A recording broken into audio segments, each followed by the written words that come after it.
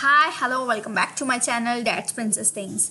Up to now in these HTML tutorials we have seen many things like editors, what are the elements and attributes and basic things we have seen.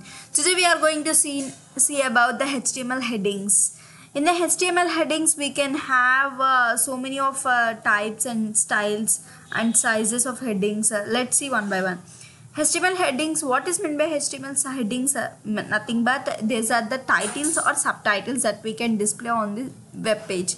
The web page which we are going to design have a content and matter and everything. At the same time, the content will have headings also. Those headings or subtitles titles we can call as headings.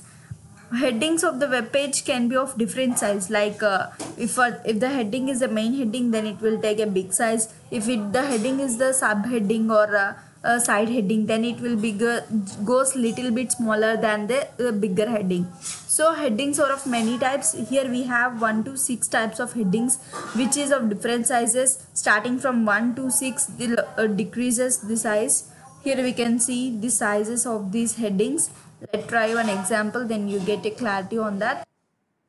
So these are the different headings we have. Heading 1, heading 2, the size is increasing. The H1 is the bigger one. H1 is the bigger and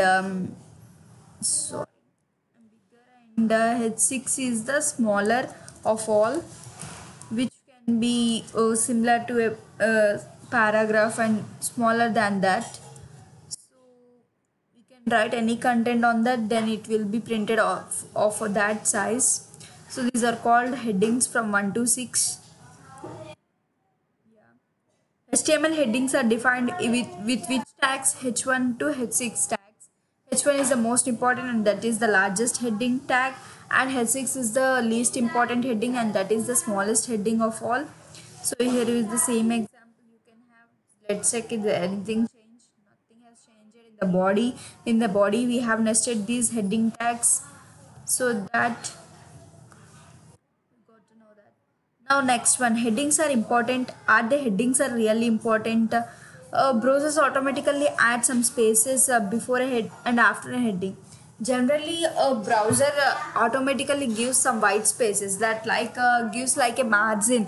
For you can see here while running the above program, you will get heading 5, and in the next line you will get heading 5, not on the next to the heading 4. It takes another line and new line and gives a space also. So by this you can know that heading will gives a white margin after and before the heading. Next, headings are important. Is the heading is really important to mention in your web page? You can have or not, based upon your requirement. Headings are necessary or not is up to you. Search engines use the heading to the index the structure and the content of your web page. Generally search engines use the heading to the index. For example, some web pages are there, search engines like Google and everything takes the what you will gonna search about the topic of. A topic will be the heading, right? So the type of search engines use these headings as an index to the structure and content of your web page. But if the searching for the searching process, the user may type anything to get that web page. So at that time the search engines will search for the indexes and headings on that web page, so that it will retrieve that data to the user. So at that cases these headings plays a major role. So use of headings will always be added advantage to your web page, but doesn't have any disadvantage to you. So often you can skip a web page by its heading, and it is also important to use heading to store the document structure. To get a document structure type, headings are important. Without headings it will be not looks that much effectively, and the whole structure will be looks nice when everything is present. Like that, headings is also important. Next, H1 headings should be use it for main headings. We can go to with the H1 headings. For larger headings or main headings, we will go with the larger H1 tag, and H2 headings and less important H3 and go so on. Based upon the importance of that heading, whether that heading what it indicates, based upon the main heading, then we'll go with the H1. If you want to make that it as side heading or little bit than the bigger heading, then go with the lesser H2 H3 or so on will be there. You can see in this web browser what we have done. This is the main heading which you have on the top will be the H1 heading. Here you can see. And next what we will have paragraphs and everything, and this is the side heading, so we will go with the H2. This little bit smaller than that big one, and this example will be the little bit smaller than this subheading. Then we will go to the H3, and next here we have a note point, and this is also heading for the note. Then we will go decreasing a H4. Likewise, you can decide what type of heading it is. Based upon that requirement, you can use those tags. And next, use HTML headings or headings only. Use HTML headings for headings only. We have to use those headings for only to give headings, not for making text like paragraphs, nothing. We have to use those heading tags to the heading only. And next, HTML use headings to make big or bold. Don't use some people are using to make the content to bold or look big. They use the heading tags to the text, so that is not permittable. If you wanna take that content as a heading, then only you have to use this heading tag. Otherwise it won't be works that much good. Other tags are there to get the bold and big content, so for the heading purpose we have to use the heading tags. Next, bigger headings. Coming to bigger headings, each HTML has a default size. For example, each HTML heading has a default size. As we can say, H1 is of larger size, like that. However, you can specify the size of any heading. You can also specify you want much bigger than that bigger heading of size H1. Then you can also alter the size of that heading by using this style attribute. As been seen in the earlier classes, the style attribute is used to give the properties for that a particular content, with properties like color, background color, font family, and size and everything you can have to give in the style attribute. We can give any properties to the style using style attributes. Using CSS property, we can call it as a font size property. For example, for giving size, the H1 tag is open. In the opening tag, we have to give the attribute as we learned earlier. The style is equal to what I have given here. Font size is equal to 60 pixel I have mentioned. Already I given the syntax of this style. Style is equal to property colon a value.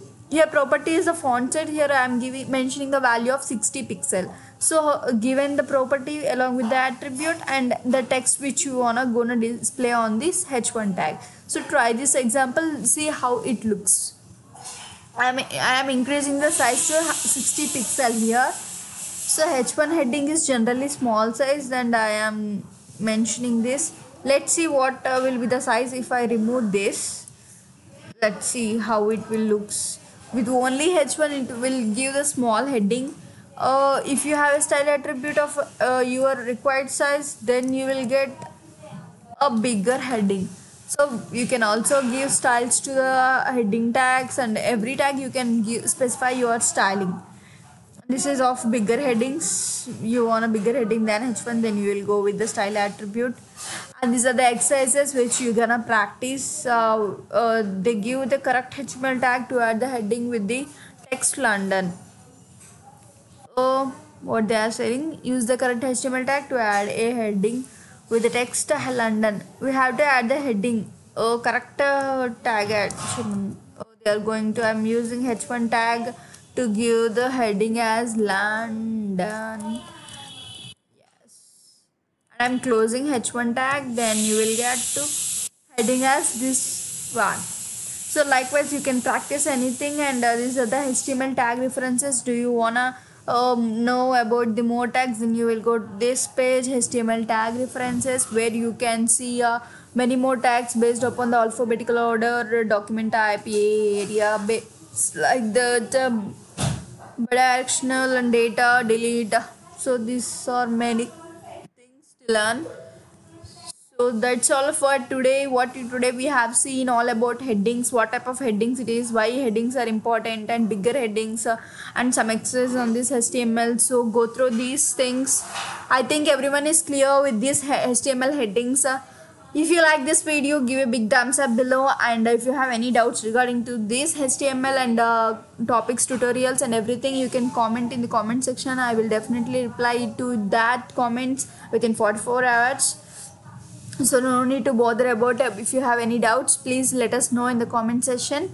And do your friends and colleagues are in the search of these web developer sites and tutorials, you can mention us and suggest us to them, and share with your friends and colleagues about these tutorials. And if you have subscribed to my channel, it is well and good, and if you didn't subscribe it, subscribe now, and if you already subscribed, click the bell icon below. If I upload a new video regarding these tutorials of HTML and any concepts, you will get to notified each time when we upload a new video, so that you can't miss any further videos regarding to these topics. So stay tuned to our channel and click the bell icon below. Thanks for watching. Bye bye.